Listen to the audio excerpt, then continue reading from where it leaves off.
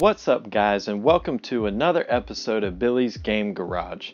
Now, for today's episode, I'm going to be talking about a topic that has been on my mind for a little bit recently, as the prices of used games are going up and up, seemingly for now, and we've tried to look for the best ways to get the most games for the least amount of money.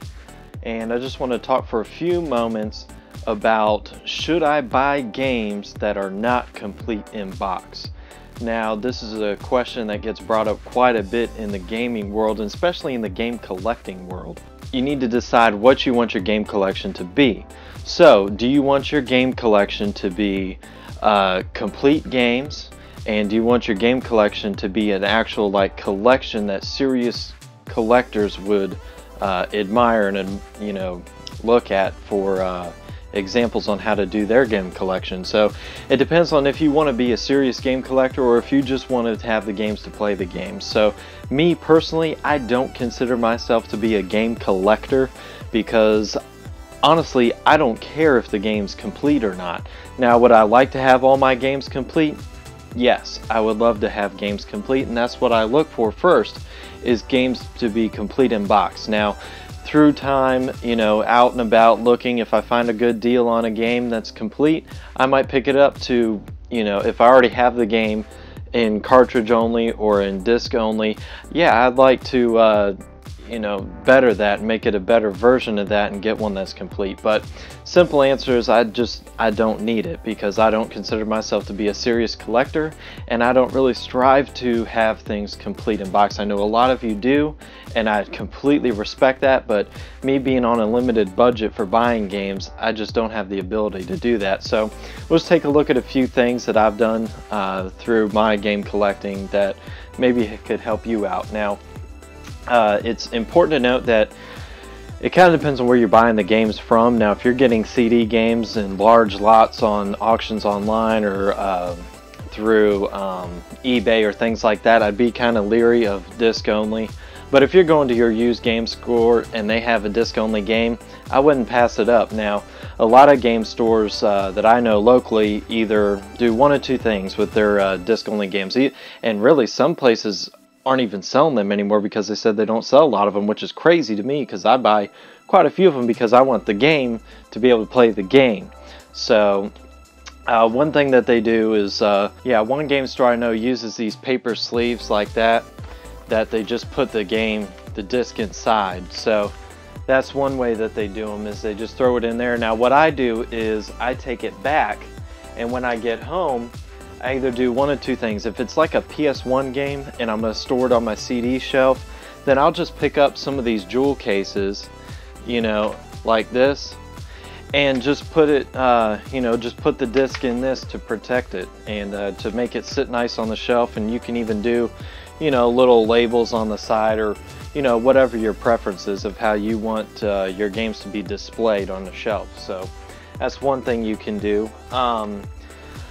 Also, another thing you can do is, what I've done for a few of my games, I just take my color printer and I'll actually print out a, the front cover for the game. So put it in the jewel case and then just throw that front sleeve in there, and you won't have to worry about it. It'll look nice.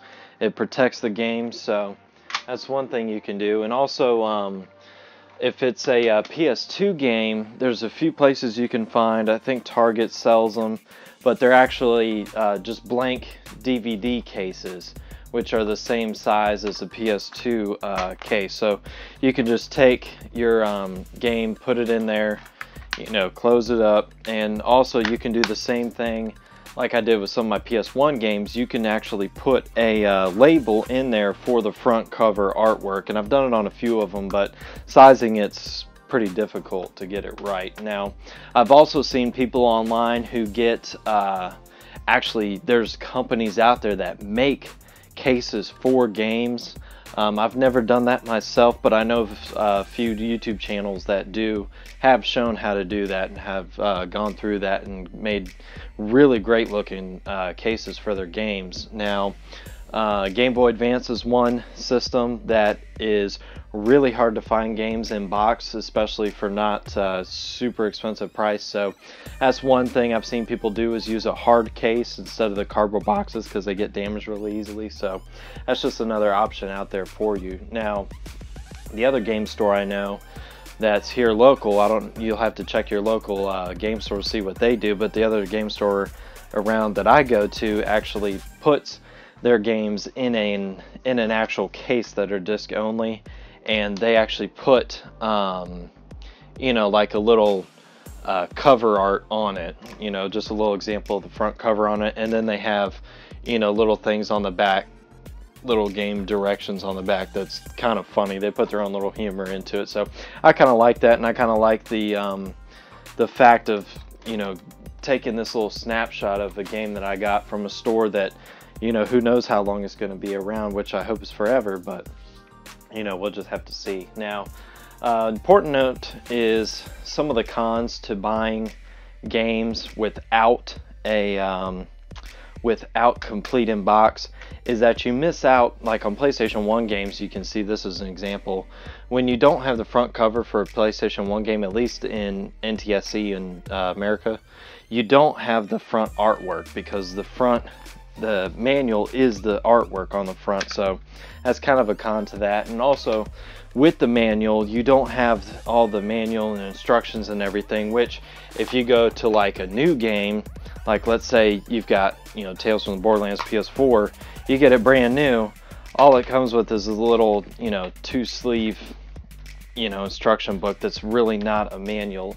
All the manuals by today's standards are pretty much just on the game itself. So, but if you go to some PS2 games, like for instance Gun Griffin Blaze, which is, you know, done by Working Designs, which really produce a nice quality game and really produce a nice quality manual that's got, you know, full pictures and color, and it's on a thicker stock of paper, and just there's just so much content in here, you know. So if you go with that, then you get more content out of it. So I would, you know, I know some of y'all like the covers for that. And also if you go to like even older games like Zelda 2, the instruction books that come with that actually have like a little story in it. So there's a lot of content that you miss out on when you don't buy complete, when you buy disc only. So that's really the only con that I can think of with that, is that you miss the content and it doesn't look as good on the shelf. But